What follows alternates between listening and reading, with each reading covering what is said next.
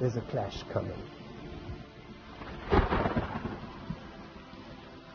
And there's no way we're going to sail around the clash. The confrontation is inevitable.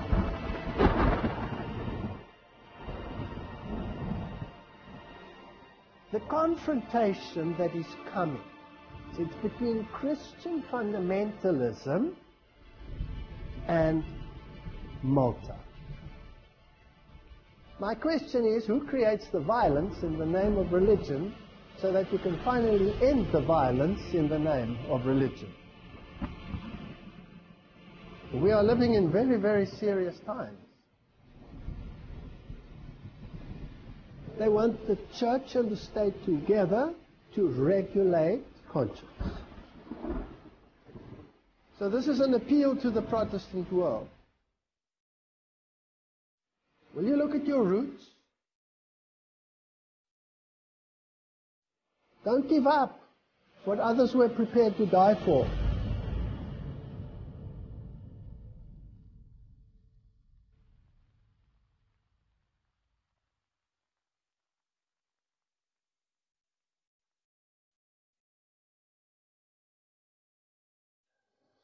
Tonight we're going to talk about Malta and this clash that is coming.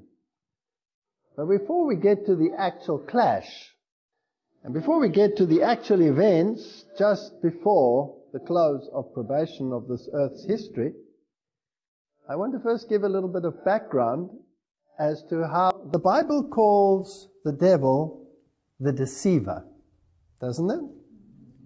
So deception is his game. And he's had plenty of experience in it, and he's very good at it.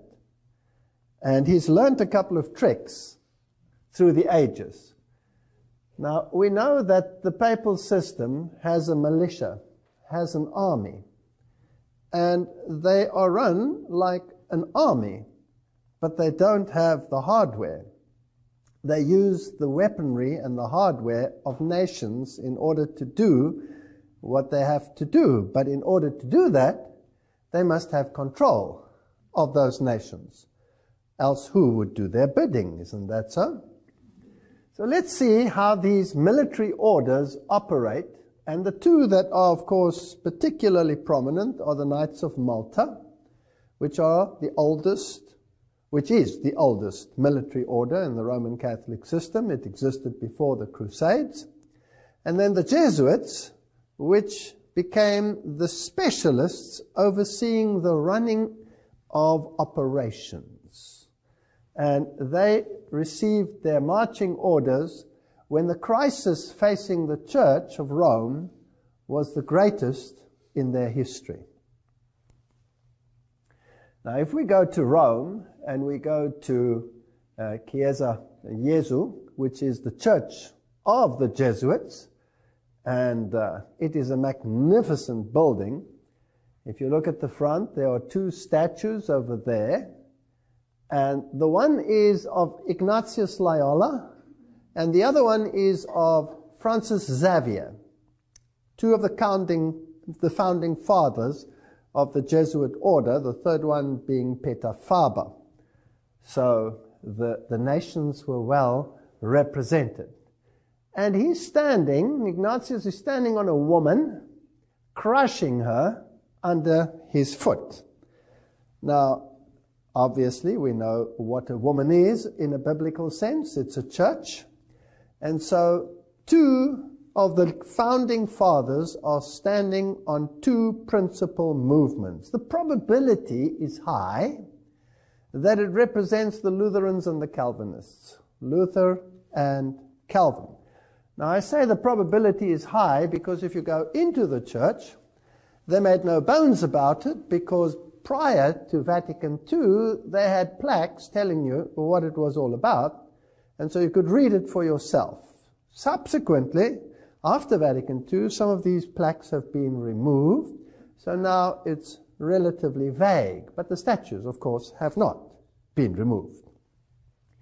This is the famous one of Mary throwing the two people that seemed to pain them in particular. In this case, it was Johann Hus and Martin Luther out of heaven.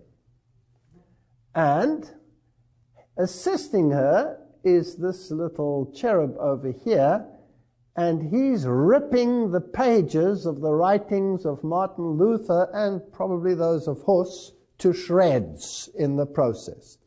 So the scriptures are being eradicated by Mary. Now, as you know, Mary is considered the mediatrix of all graces, of all grace, and the co-advocate or the advocate for the people of God. So here is another mediator, but the Bible says there's only one mediator between man and God. And then Mary, of course, was born immaculate, which means without sin. But the Bible says that she was born under the law, like any other woman, in other words, under the condemnation of the law. Now, if she was in this immaculate state, then that means that Jesus didn't come all the way down. And it also, of course, negates the plan of salvation. Because if God could declare one person immaculate without the atoning blood, then he could do it for all. So in Catholic theology, the atonement, the shedding of blood, was not essential to your salvation. Atonement is not essential. It is the good works of Christ that made for the atonement. But to that works, to those good works, you can also add the good works of the saints, and you can add, of course, the good works of Mary. So it is a basket of good works from which the papacy can draw. So this theology negates Jesus Christ in the sense of having died for you. It negates the atonement, which is a very serious issue. Now, we've had a previous lecture about that. But then, to make it quite clear what the issue is, you have this statue over here, not in this particular cathedral, but in the Ignatius Loyola one. And here, Ignatius is standing on Martin Luther. And Martin Luther has in his hand the scriptures, but they're closed. And in his hands, he has a document which is Marian. So by the power of Mary, he will eradicate Martin Luther or the Protestant Reformation and the scripture in particular.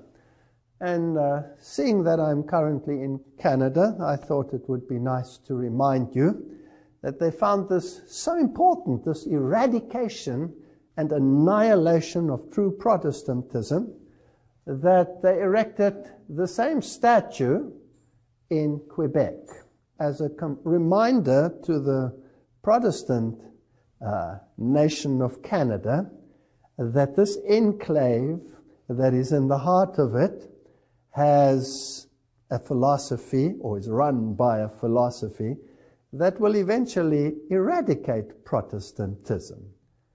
And I think we can see it quite clearly in the world as to how brilliantly they perform that strategy. Now, we have to know what we are dealing with, because this is not one Christian religion against another Christian religion. These are two diametrically opposed ideologies. And I have to go back to Gnosticism. Now, Gnosticism is a religious form which elevates man to the level of deity and negates the necessity of salvation in the ultimate deity, which is Jesus Christ. So it is a man-centered religion. Now, if you go to the Gnostic Society Library, they talk about the Hermetic tradition represents a non-Christian lineage of Hellenistic Gnosticism. This is from the horse's mouth so that you understand where we're coming from. This is Greek philosophy. The tradition and its writings date to at least the 1st century before the Common Era, which in the good old days was called before Christ. And the texts we possess were all written prior to the 2nd century Common Era. The surviving writings of the tradition known as the Corpus Hermeticum, or the Hermetic body of writings, was lost to the Latin West after classical times, but survived in Eastern Byzantine libraries. Their rediscovery and translation into Latin during the late 15th century by the Italian Renaissance court of Cosimo de' Medici provides a seminal force in the development of Renaissance thought and culture. So this is straight from the horse's mouth. This is where we get it from.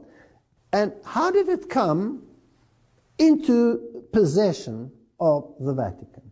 That is the question. Well, the key lies with Cosimo de' Medici. There are the Medicis, a very, very prominent medieval family. They were the kings and queens, and lines of popes came from their ranks. So this was the Medici family, a fascinating family. And we have to go into a little bit of history.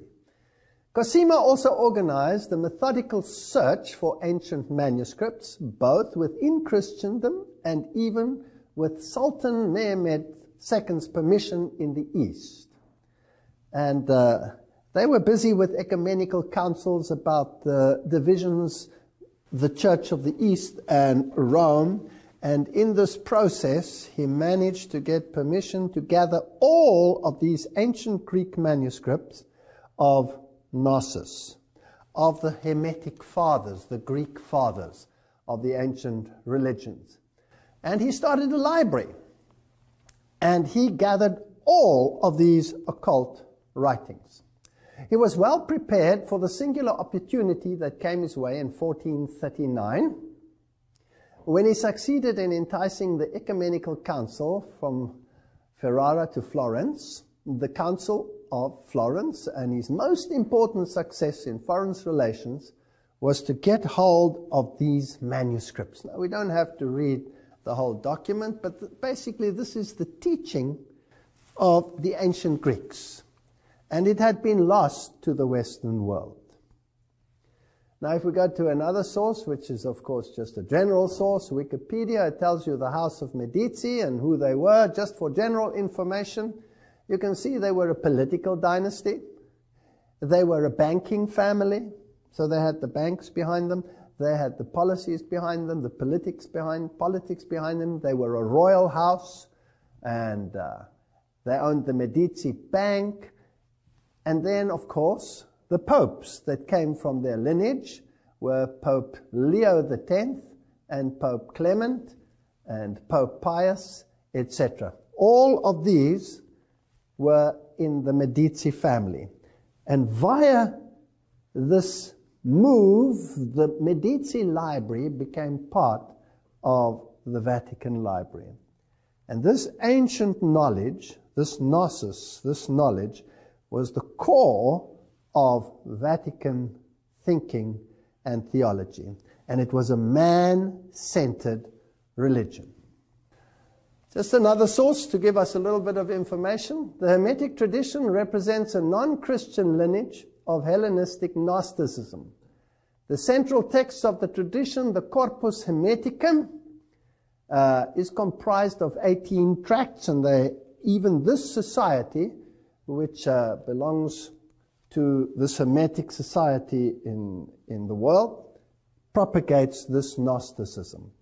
Now, this particular learning, this occult learning, this Gnostic learning, was handed over when Ignatius Loyola came on the scene.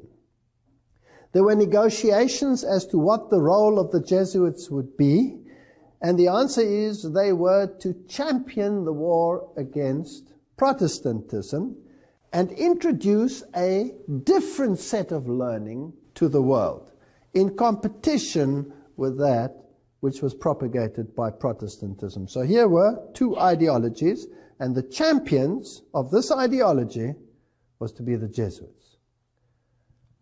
So to regain its lost supremacy, the papacy employed the Jesuits to destroy Protestantism, but they had to do it morally, they had to do it politically, and they had to do it ecclesiastically. And this was a major problem. To undermine sola scriptura, they had to not only undermine the veracity of the Bible, they had to destroy the faith that people had in the Bible, and they had to question the validity of the Bible. And so this is where the wrangling about the Word of God started. And they employed a strategy by becoming the schoolmasters of Europe, and they put learning against learning. Now, the learning that they introduced was Gnosticism, and they opposed biblical teaching with Gnosticism. Now, I have a simple question.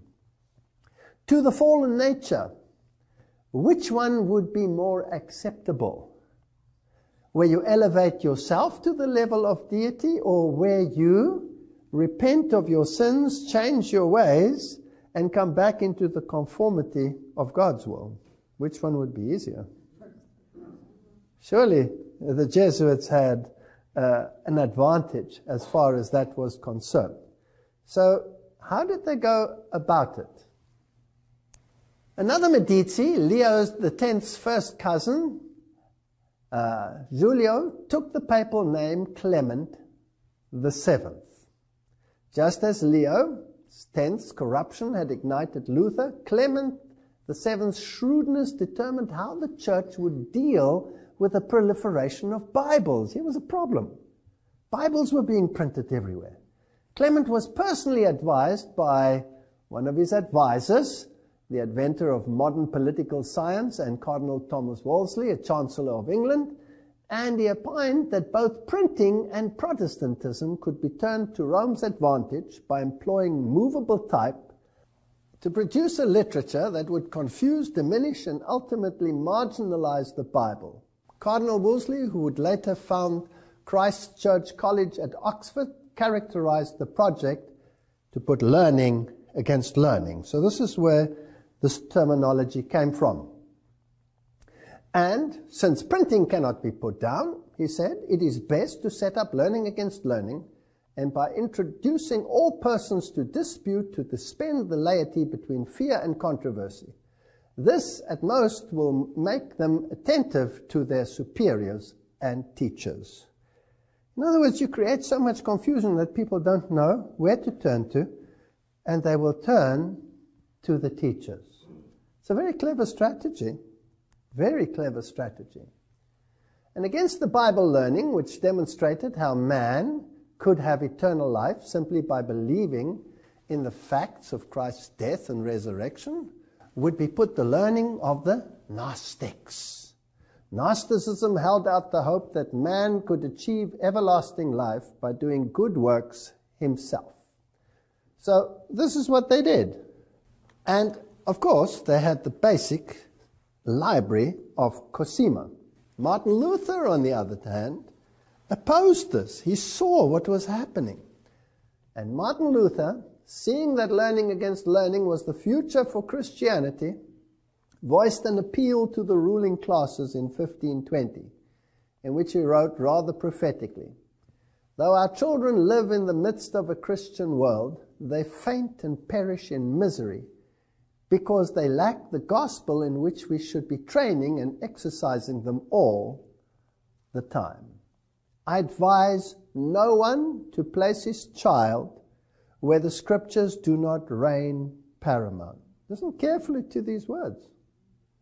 "Schools will become wide open gates of hell if they do not diligently engrave the Holy Scriptures on young hearts. Every institution where men are not increasingly occupied with the Word of God must become corrupt." To think that all the universities started out as religious schools, and today they are corrupt when it comes to teaching truth. All of them teach evolution.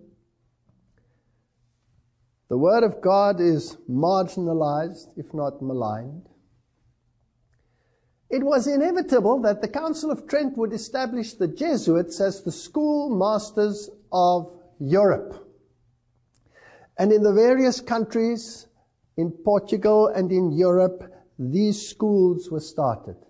And eventually, they had a network where learning was placed against learning, and it would expand by 1749 to 669 colleges, 176 seminaries, 61 houses of studies, and 24 universities, either partly or wholly under the control of the Jesuits. So the Jesuits became the schoolmasters of Europe.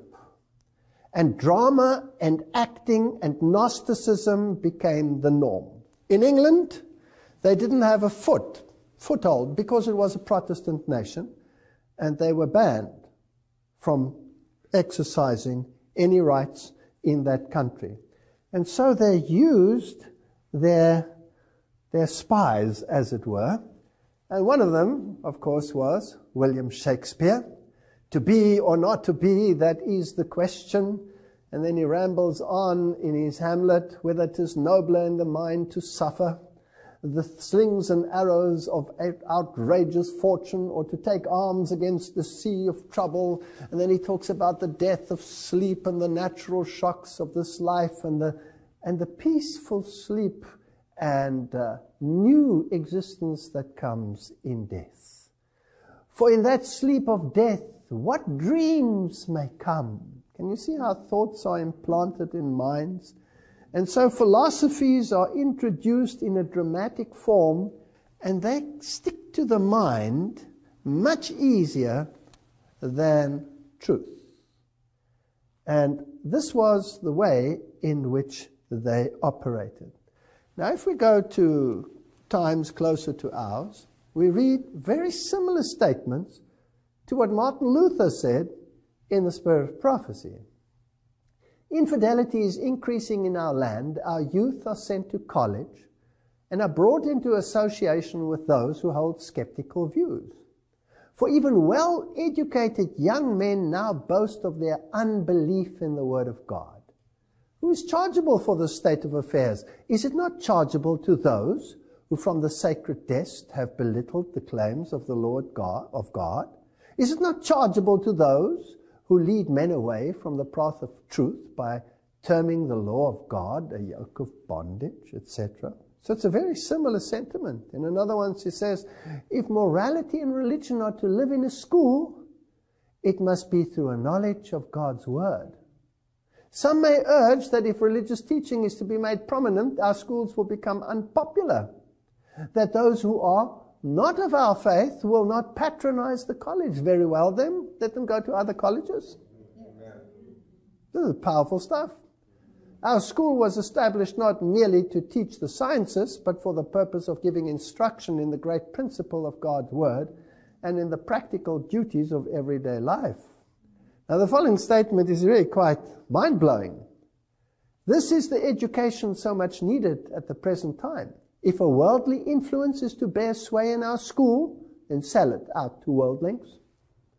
And let them take entire control, and those who have invested their means start another one. So God's Word must be paramount, because there is a war. And all the great colleges and universities of the world are not following the Bible principle, they're following the Gnostic principle, where God's Word is ridiculed and marginalized. That's Gnosticism. Now, how did they manage to set this up on a worldwide scale?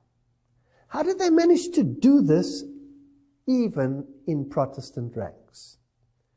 And how did they get control of nations that call themselves Protestant without anyone knowing how it was done? It takes a brilliant mind to do that, don't you think?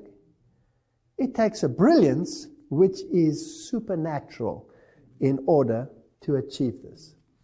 Now the general, at the time, just before the mortal wound which Rome received when it lost its political power in 1798, and the period just thereafter, was General Ricky.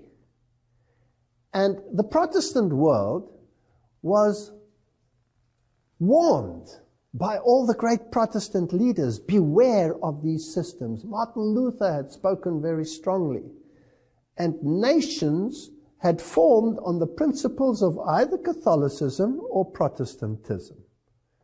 The Protestant nations were already wonky because they were already sending their best children or the elite children to the Jesuit schools because they had such a good name and such a good reputation and such a scholastic image. But the Word of God was missing. And the Protestant nations had rejected Jesuitism and prevented them from taking hold. So how do you hoodwink the Protestant world? Well, General Ricky's War, at the 19th General Congregation, Ricky was elected Superior General. And during his reign, suddenly, the Jesuits were being expelled all over Europe. An amazing thing happened. And they had expulsion from Portugal the year after his election, 1758. And the history books tell us that the people were sick and tired of political intrigues and the machinations and workings of the Jesuit order. So Portugal banned them in 1758. France banned the Jesuits in 1764, all during the reign of Ricky. This is now what history tells us. This is what Wikipedia writes. And the helpless Ricky saw it all. And the helpless general of the Jesuit order wrote letters to all the Jesuits over the world and said, pray, pray, pray. We're going through terrible times. Be humble. Pray, pray, pray. Now, I have a question. These nations that banned the Jesuit order one after the other, were they Protestant nations or were they Catholic nations? Now, who controlled the morality and the thinking and the strategy of those nations? Wasn't it the Roman Catholic Church? Because there was a massive divide between Protestantism and Catholicism. So the Protestant nations rallied together, and the Catholic nations rallied around their church. So who better to organize this than Ricky himself? So is it possible that neither Portugal, I'm just asking a question, history will say I'm wrong. Is it possible that Portugal and France and Spain and Naples and all these countries only supposedly rejected the Jesuits? Well, it was very realistic because they dumped them onto ships, and those that were old and frail died in the process. They shipped them off to the Vatican, and the Jesuits spread out in the secular world. Some of them left the church, became secular. Some of them clung to their priesthood and became normal, non-Jesuit priests, as it were. And the Jesuit order disappeared. Now, the Vatican hadn't banned the Jesuit at such a stage yet. The spiritually inclined superior general sent circular letters of fervent perseverance in prayer. Then, after his election, Clement the 14th took harsh and humiliating decisions against the society in order to placate its enemies. So apparently, under pressure from all these Catholic nations, the Pope himself banned the Jesuits. This is what the history books tell us. But political pressure went on unrelenting, and the Pope finally suppressed the order. And this was the order of 21 July 1773. The main reason being that he wanted to restore peace in the church. So the Pope suppressed the Jesuits. Now here's an interesting book. It's called The Art of War. And it's all about a general called Sun Tzu. Now, the book was first translated into the French language in 1772. Interesting date. Just before the banning of the Jesuits. And it was written by a French Jesuit by the name of Jean-Joseph Marie Amiot, and he was the astronomer to the Emperor of China. And a partial translation into English was attempted in 1905. So here was a book, and it was translated into French, and it told the story of this general of the Chinese army more than 800 years ago. Apparently a translation of a legendary general who probably is fictitious and never existed, but nevertheless he's spoken about in many circles, and this book is actually compulsory reading for military generals and in the military schools, even of the United States of America. So it must be very important if it's compulsory reading. So we have to understand. Now the story is about the general whose name is Sun Tzu, and he was the general of the army of King Helu, who is also known as King Hu, and the country was Wu.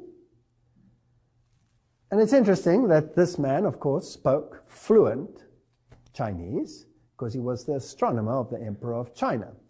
Now, if you go to Japan, there's a massive statue of the general Sun Tzu that you can find there, so he's a prominent legendary figure. Now, on page 490 of his book, The Jesuits, Malachi Martin implies that if a Jesuit writes a book, it is in essence the general of the Jesuits himself who sanctions it in view of the oath of obedience. A Jesuit will only put a book out that represents the view of the general. But a Jesuit can also put a book out that is not only the view of the general, but the writings of the general himself. Are you with me? So this fictitious character may have never existed, Sun Tzu. And it must be an allegory that tells us something. Now, the most brilliant strategist will tell you what his strategy is. They do this in chess, and then proceed to defeat you using the very strategy that he's made known in the first place. Then you prove your brilliance beyond a shadow of doubt. Now, the story goes that the king of Wu was in serious trouble because his enemies had surrounded him and was taking one piece of territory after the other away from him. And he had such a problem in his nation that eventually he summoned this great general, or the general came to him and said, I can solve your problem. I can solve your problem for you. And he said, my problem is too great. My problem cannot be solved. The general said, yes, I can solve your problem for you. So let's call him King Hu. King Hu said, how would you solve it? And he said, by raising an army that's invincible, that is so organized, that is so precise, that is so obedient unto death, that it will do anything I command. He said, how are you going to do that in my ragtag nation? He says, I will do it. Give me the opportunity. So the king of Hu thought about it and said, well, I have over 100 concubines. He's somewhat like King Solomon, wasn't he? And he said, all of these ladies of my royal court, if you can take these undisciplined ladies and turn them into an army of discipline within one day, then I will appoint you as my general. And Sun Tzu said to the king of Wu, he said, I will do it on one condition, and that is that I have absolute authority, and that my decision is binding. And he said, sure, you'll never be able to do it with my ladies. Off you go. So he gathered the ladies. And the king had 2 favorite wives, so he divided them into 2 groups. And he took the favorite wife of the king, and he put her in charge of one group, and the second favorite he put in charge of another group. And then he said, now, you will give orders, but I don't give you orders by mouth. I give you orders by signs. I will use a drum. Now you must listen carefully, because this is an allegory. I will give you a drum. Now, it works very simple. If the drum beats once, you will all, in harmony, turn to the right. If the drum beats twice, you will all, in harmony, turn to the left. If it beats 3 times, you will turn all the way around and face the other way. Do we all understand each other? Yes, we do. Giggle, giggle. He says, let's try it. So he beats the drum. Boom. And they go all over, giggling and laughing. He says, let's try that again. And he goes through the ritual. He beats the drum once, he beats the drum twice, he beats the drum 3 times, and there's total disarray and disharmony. So he says, perhaps I did not make myself clear. Let me explain this to you again. And he explains it meticulously in many, many forms so that they cannot possibly misunderstand it. And then he says, let's do it again. If the drum beats once, you turn to the right. All at the same time in harmony, etc. So he beats the drum. And they turn, and the one giggles, and the other one does this, and the other does this. Terrible disaster. Eventually he says, I don't think I've made myself clear. Let me explain this to you nicely again. So he goes through the whole process, explains it to them, asks them whether they all understand. They say, yes, they understand. And he goes through the same ritual with the same disastrous results. And then he says, fine. You know what you must do. You refuse to do it. And because you refuse to do it, that is insubordination. And the penalty for insubordination is death. And so, the 2 leading ladies, will you come forward? Because you are now going to suffer the death penalty. And some people see that he's serious. So they run to the king of Wu, and they say, King Wu, he's going to kill your wives. So he sends an order. This is the king of Wu. He sends an order. You will not touch my favorite wives. You will not do it. And Sun Tzu says, I have been given absolute authority. And he takes his sword and he chops both of their heads off. And he has them taken away.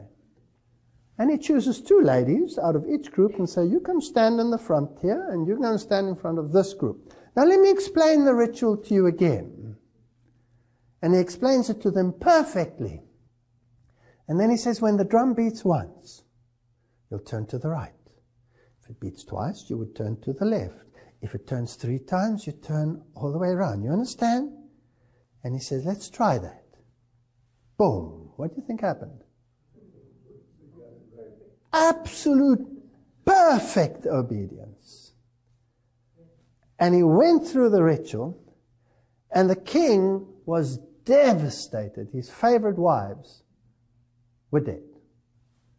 So he decided to ban Sun Tzu and told him, go away, I don't want you. Eventually, the situation became so bad in his kingdom that he had no choice. And so he summoned Sun Tzu to come and take over the generalship of his nation. And the general became world famous. And he conquered all those lands back and gave them all back to the king of Wu. What are we talking about here? We're talking about Catholicism and Protestantism.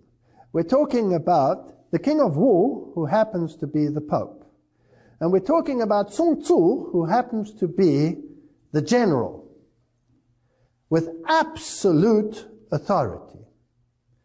Now let's have a look at what his strategy would be in the art of war.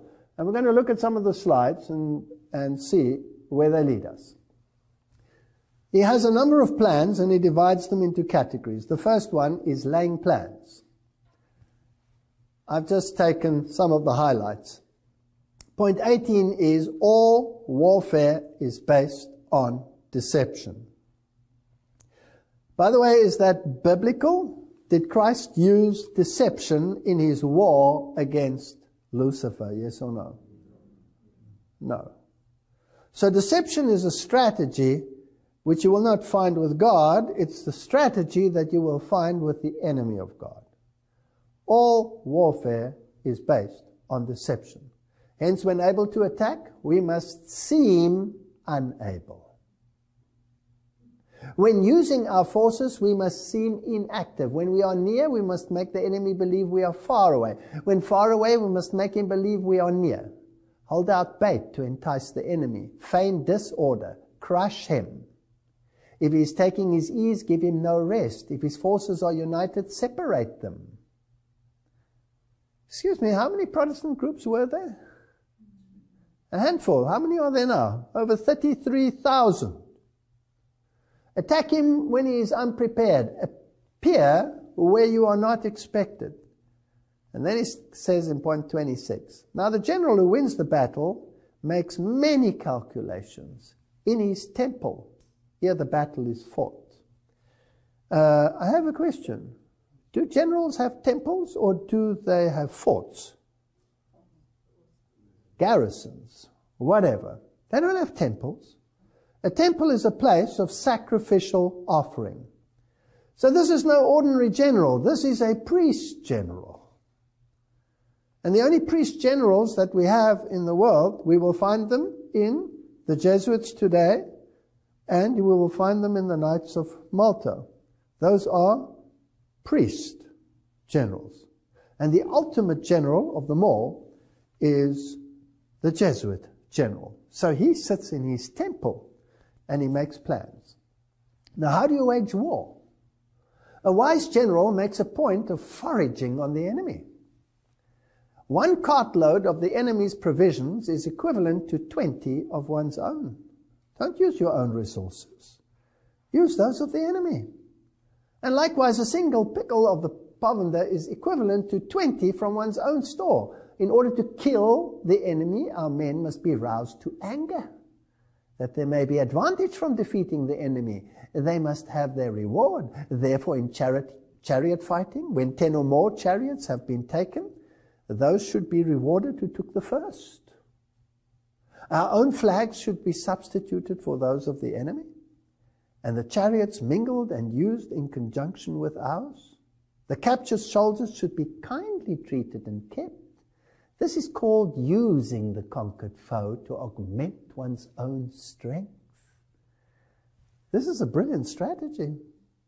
And if you think of it in terms of the spiritual war, then it seems obvious to me who wrote this. Now the general is the bulwark of the state. If the bulwark is complete at all points, the state will be strong. If it is defective, the state will be weak. Thus, there are some points which are essential to victory. He will win who knows when to fight and when not to fight. He will win who knows how to handle both superior and inferior forces. And he will win whose army is animated by the same spirit through all its ranks. Absolute obedience to the superior general. No deviation of thought. Loyola wrote, even if God gave you a dog as a general, you will not for one moment hesitate to obey him. He will win who prepared himself, waits to take the enemy unprepared, and he will win whose military capacity. He will win who has military capacity and is not interfered with by the sovereign. Now, that's an amazing statement. Tactical disposition. Sun Tzu said, the good fighters of old put themselves beyond the possibility of defeat and then waited for an opportunity of defeating the enemy. To secure ourselves against defeat lies in our own hands, but the opportunity of defeating the enemy is provided by the enemy himself. You must get the enemy to be complacent. You must get the enemy to be relaxed, and then you defeat him. His victories bring him neither reputation for wisdom nor credit for courage. That's an amazing statement, because whenever a worldly general wins a victory, everybody knows about him. Rommel was famous in Germany. Montgomery was famous in England. The generals that won, they were famous. But this general, his victories bring him neither reputation for wisdom nor credit for courage, because nobody even hears his voice. All you hear is the tap of a drum. You don't know who's tapping the drum. He's doing it quietly. He wins his battles by making no mistakes. Please note that this is written just before 1798. Sun Tzu said, the control of a large force is the same principle as the control of a few men. It's merely a question of dividing up their numbers. Fighting with a large army under your command is nowise different from fighting with a small one, so it doesn't matter. It's all about strategy. You must hold out bait. A clever combatant looks for the effect of combined energy and does not require too much from individuals. It has to be a team. There has to be an army, but nobody may know that it's there. Sun Tzu said, whoever is first in the field, please note this, and awaits the coming of the enemy will be fresh for the fight. You want to be there first. You don't want to be there last. You don't want the Protestants to start Protestant America. You want to be there first.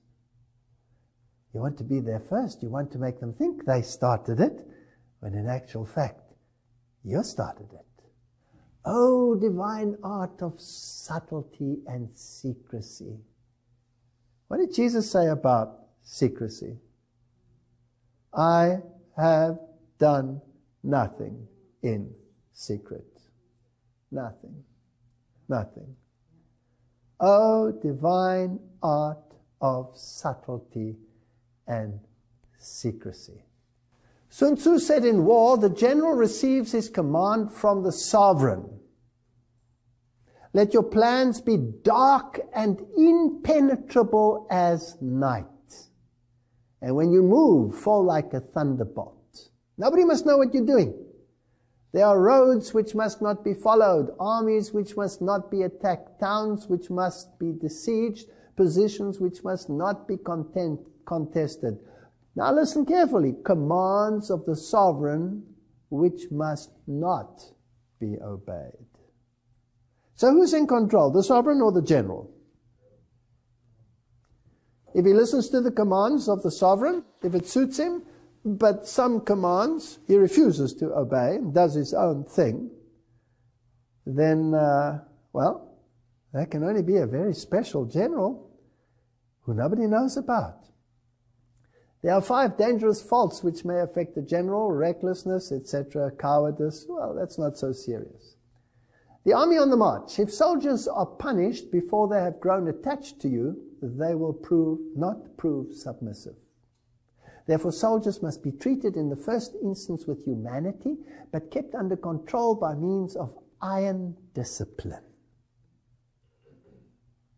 Fascinating stuff. Terrain. If fighting is sure to result in victory, then you must fight, even though the ruler forbid it. If fighting will not result in victory, then you must not fight, even if at the ruler's bidding. So here is a general which is totally unlike any human political general. Totally unlike. This is a different general. The general who advances without coveting fame and retreats without fearing disgrace, whose only thought is to protect his country and do good service for his sovereign, is the jewel of his kingdom. You might look as if you've been defeated, but it might be a strategic loss. Then it gets even more fascinating as we go on, the 9 situations. It is the business of the general to be quiet and thus ensure secrecy. Upright and just and thus maintain order. He must be able to mystify his officers and men. Listen carefully. He must be able to mystify his officers and men by false reports and appearances, and thus keep them in total ignorance. This is interesting. So amongst his own ranks, there can be people that have no idea of what the ultimate strategy is, except that when they hear the sound of the drum, they will turn in unison. He carries his men deep into hostile territory before he shows his hand. When invading hostile territory, the general principle is that penetrating deeply brings cohesion. Penetrating but a short way means dispersion. Success in warfare is gained by carefully accommodating ourselves to the enemy's purpose, by persistently hanging on the enemy's flanks. Will he leave his enemy alone? Never. And will he press an advantage? When fire breaks out inside the enemy's camp, respond at once with an attack from outside. Relentless, relentless. Now this one I found particularly interesting. The use of spies. There are all kinds of spies. There are local spies, inward spies, converted spies, doomed spies, surviving spies. Let's look at these interesting categories. When these 5 kinds of spies are all at work, none can discover the secret system. This is called divine manipulation of the threads. Are you getting an interesting vibe here? It is the sovereign's most precious faculty. Having local spies, meaning employing the service of inhabitants of the district. So there where you are, you have your local spies. Wherever you go, you have a local spy. Having inward spies is making use of officials of the enemy. Converted spies, getting hold of the enemy's spies and using them for your own purposes.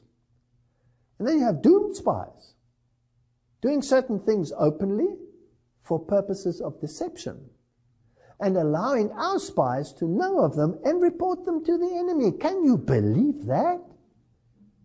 That you will sacrifice your own people for the sake of victory? So if one of your own is given a position or a job to do, which is diametrically opposed to what the government is saying in that area, or the people, you have your own people expose them to the government and endear yourself to the government, even if it means the death of your spy. And then you have surviving spies. Finally are those who bring back news from the enemy's camp.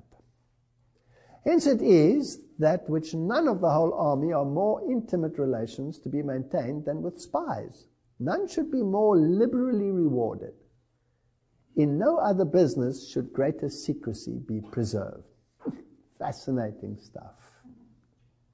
The enemy spies who have come to spy on us must be sought out, tempted with bribes, led away, comfortably housed. Thus they will become converted spies and available for our service. This is how the Jesuit general thinks and operates. You cannot understand his machinations, and you will never unravel the mystery if you do not have prophecy to rely on. You'll never unravel the mystery. That's why there's so much confusion. Who's the enemy? Nobody even knows that there is an enemy. It is through the information brought by the converted spy that we are able to acquire and employ local and inward spies. It is owing to his information again that we can cause the doomed spy to carry false tidings to the enemy. Lastly, is by his information that the surviving spy can be used on appointed occasions. So spies are everywhere. So deception, deception, deception is the name of the game. This book was published under the generalship of General Ricky. So he understood. He probably wrote it. Now history tells us that this poor general was rejected and his society rejected in the Catholic world. Eventually, he was banned by the Pope and put into prison. A very luxurious prison, a massive church right next to the Vatican, with a tunnel under the ground connecting the Vatican to this day. The Society of Jesus could conquer, though believed dead. Could not its superior general do the same? When Lorenzo Ricci died in his cell at Castel Angelo on November 24, 1775, what if his death was no more physical than the supposed disestablishment of his army? Lesser mystics than Ricci, who secretly commanded the Rosicrucians, have been known to die and then at the opportune moment to be resurrected. So here is the general of the Jesuits. He's put into jail, and the time is just before 1798. And the Bible tells me that the beast out of the sea seemed to have a mortal wound. It doesn't say it had a mortal wound. The Bible said one of the heads seemed to have a mortal wound. Now, what if this mortal wound was a strategy by the greatest general of that time? The brilliant mind of General Ricky. Now let's go to the United States of America at this particular time when the general was supposedly locked up and eventually died.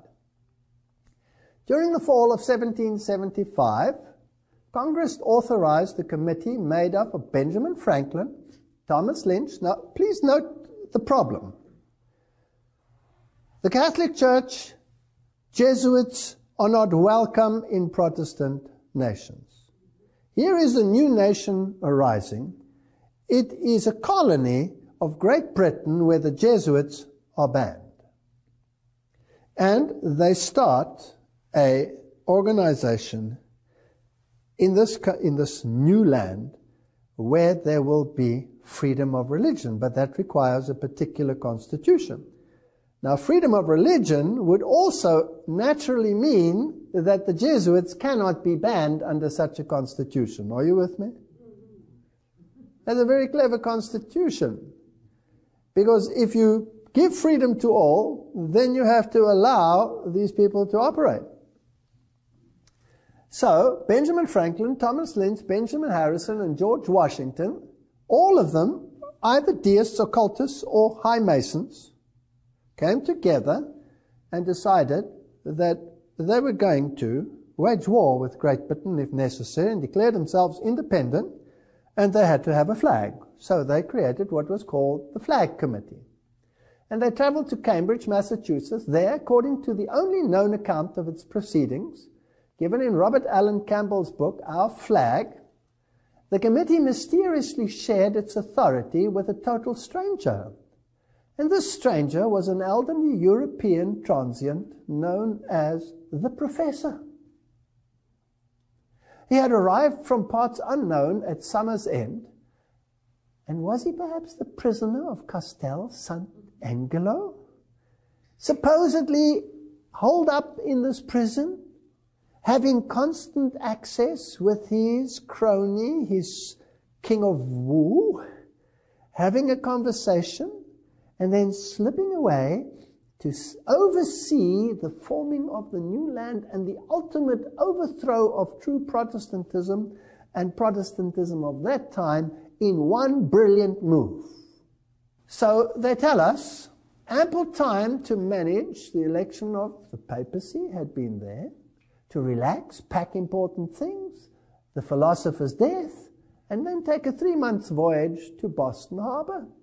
Since his arrival, the professor had occupied a guest room in a private Cambridge home, whose hostess, one of his earnest and intelligent disciples, would remember him in a diary, again cited in history book, as a quiet and very interesting member of the family. So here the leading men come together. Now, the seat of the government had already been established, and we will see how it had been established and by whom in a moment. On July the 3rd, 1776, that's a day before the signing of the Constitution. July the 4th is a holiday to this day, isn't it? John Adams took pen in hand and dashed off a letter to his wife Abigail. Adams was a writer of the Mozartean facility, concentration and confidence, etc. Everything he ever wrote was first draft and good. He never got stuck for words. He never edited. And he said, yesterday, which would have been July 2nd, the greatest question was decided which ever was debated in America, and a greater perhaps never was nor will be decided amongst men. A resolution was passed without one dissenting colony, that these united colonies are and of right ought to have full power to make war, conclude peace, establish commerce, and to do all other acts and things which other states may rightfully do. The 2nd day of July 1776 will be the most memorable date in the history of America. Now, nobody celebrates the 2nd. They all celebrate the 4th. Now, Manly Palmer Hall is a very prominent Masonic historian, and his books are well known in Masonry. And he writes an interesting story, and he states the following, quote, "It was a grave moment, and not a few of those present feared that the lives would be the forfeit of their audacity. In the midst of the debate, a fierce voice rang out. The debaters stopped and turned to look upon the stranger. Who was this man who had suddenly appeared in their midst and transfixed them with his oratory? They had never seen him before. None knew when he had entered, but his tall form and pale face filled them with awe. His voice ringing with holy zeal, the stranger stirred them to their very souls. His closing words rang through the building. God has given America to be free. As the stranger sank into a chair exhausted, a wild enthusiasm burst forth. Name after name was signed on the Declaration of Independence. Who had lifted for a moment the veil from the eyes of the assemblage and revealed to them a part of at least of the great purpose for which the new nation was conceived. He had disappeared, nor was he ever seen again, or his identity established. Who was this strange man that oversaw the flag committee, and they chose the flag of a Jesuit-owned company as the new flag of the United States of America, which means that it became part of a Jesuit company. Interesting. And who was this man who appeared? Now, the state of America, the government seat, is in the area called Maryland. Maryland is an interesting name. For example, is granted in the liturgical calendar of Rome. We recall how the original settlers of Maryland, many of whom were Roman Catholics, set sail from England under the spiritual direction of Jesuit Father Andrew White. On November 22, 1633. So a lot of work had been done already. This is more than a century before. The preparation had been made. And they set sail. and they were preparing the ground. So November 27, 1633, Andrew White arrived. November 22 is the feast day of St. Cecilia, the 3rd century Roman martyr and traditional patroness of the musicians, and, did her spirit go along? The voyagers reached landfall on March the 25th, which is Annunciation Day. That's the feast where the angel Gabriel appears to Mary and tells her that she will conceive the Messiah. Planting the divine seed within a virgin matrix. Did the settlers imagine themselves planting the seed of a new social order in this strange wilderness? Now, on Annunciation Day, 1634, Father White consecrated the colony of Maryland to the Virgin Mary. The 2nd day of July in the year 1776 was Visitation Day. Now, when you look at Medici learning, it is an occult practice where numerology plays an enormous part.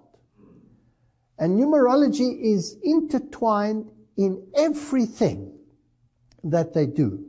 Everything is timed numerologically. Never do they do anything without their calendar according to the liturgy. In the year 1776, it was celebrated on July the 2nd.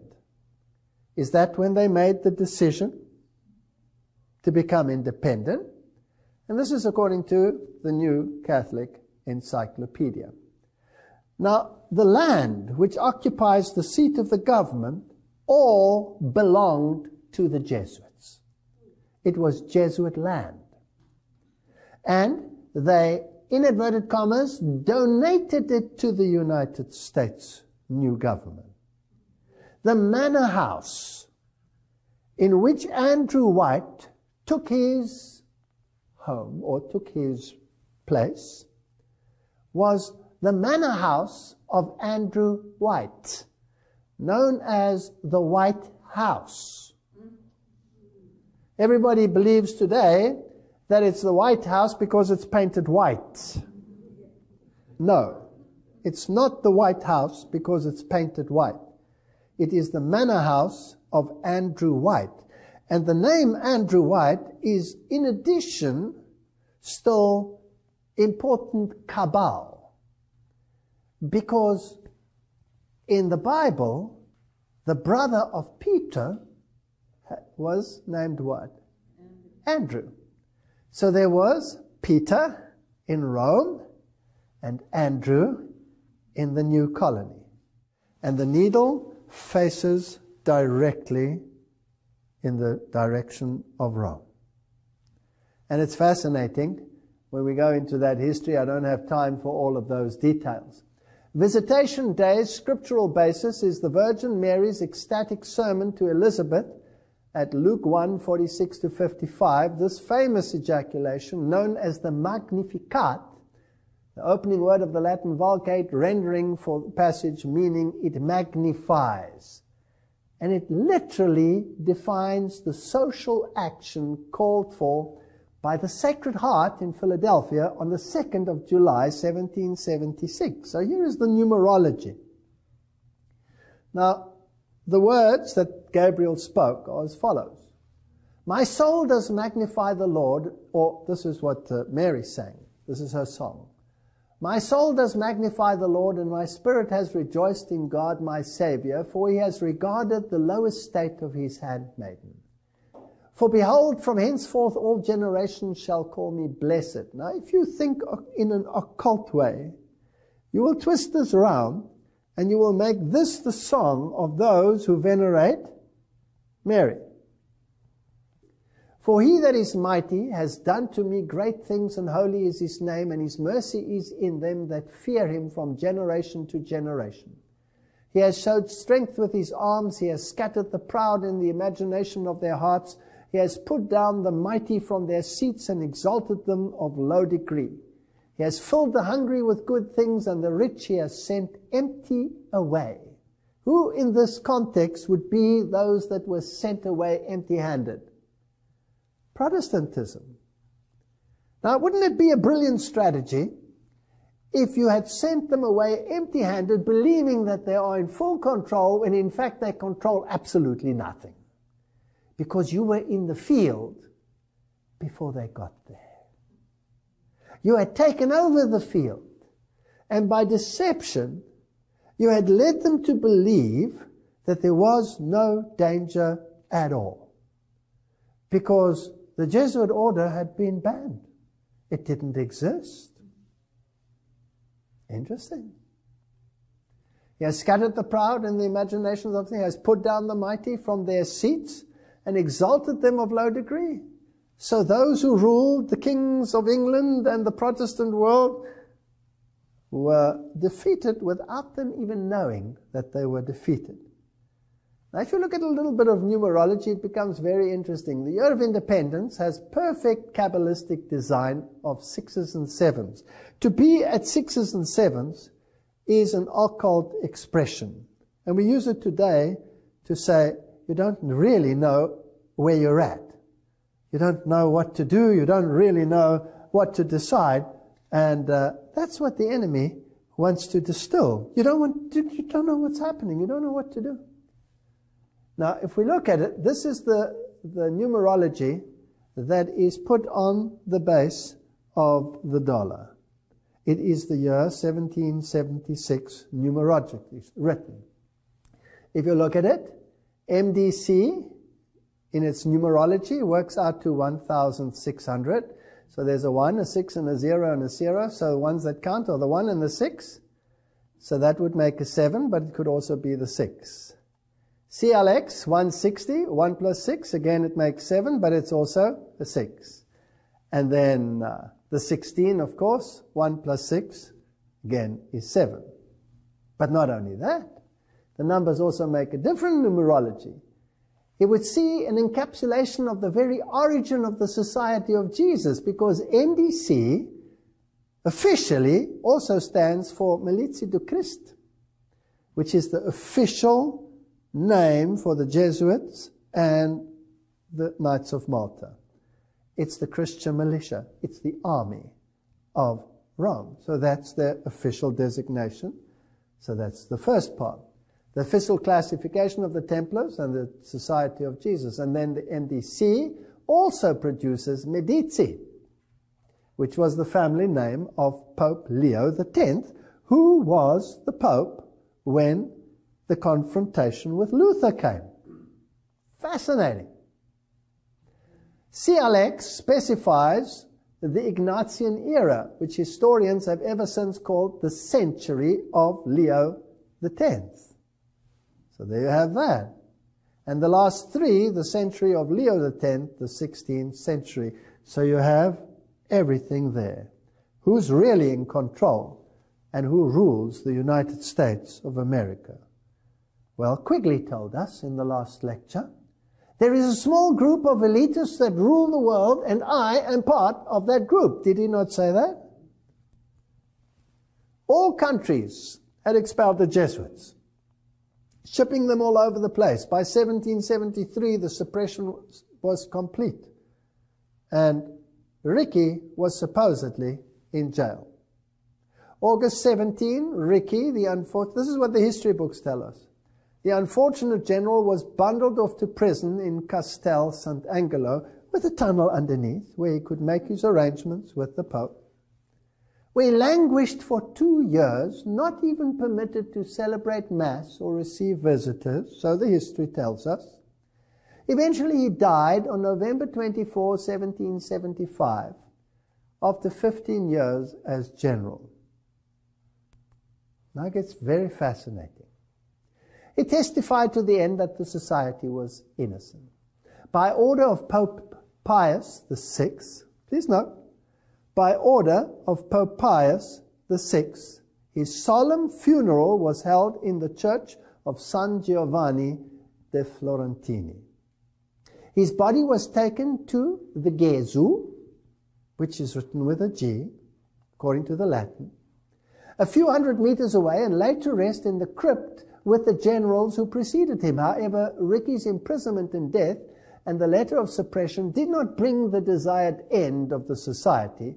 The letter was valid only in those countries where it was officially promulgated.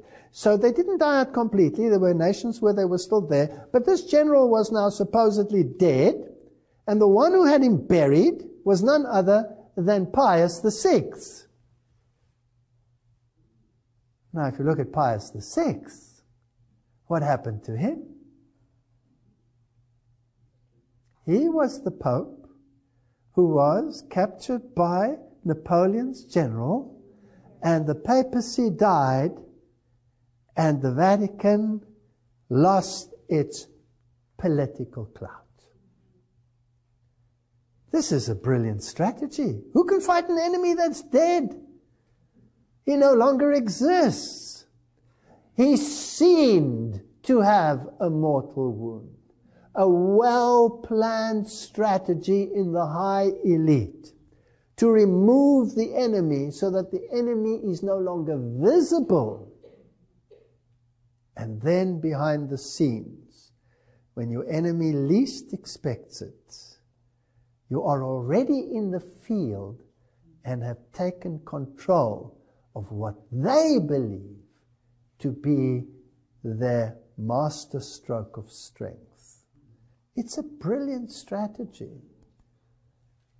Frederick of Prussia recognized the value of the Jesuits, so they stayed there. Catherine II of Russia forbade the promulgation, so the Jesuits stayed there. And the generals were elected in Russia to continue the visible operation.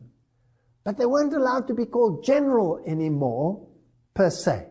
Here are the various successors. They have Russian names and Eastern names, and the fathers called the Second Congregation of White Russia and elected a new member. Eventually, they elected as Vicar General.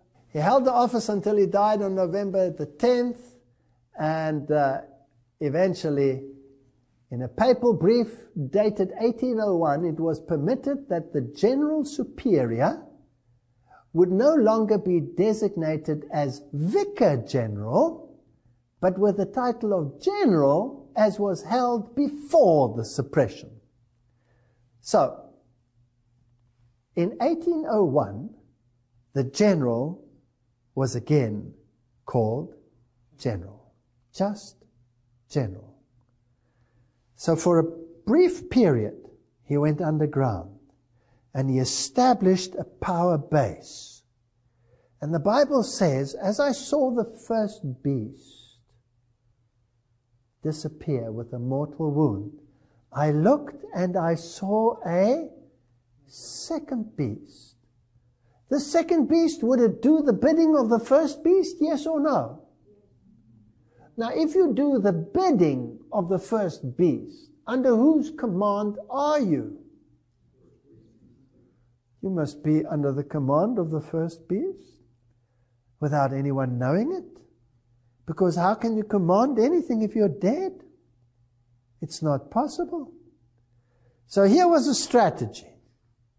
And this strategy has been the strategy of the generals of the Jesuit order to this day. Who is the enemy, and how must the enemy be destroyed? That will be part of the next lecture. Let's pray. Heavenly Father, what a brilliant strategy. Protestants sitting there in their confidence. And if I read the history books, they say that the papal power had ceased to exist. Who could expect anything from this power? When in actual fact, a brilliant strategist had made it appear as if it were dead. It seemed to have a mortal wound. And how complacent the Protestants have become. Help us to be watchmen on the walls of Zion. Amen.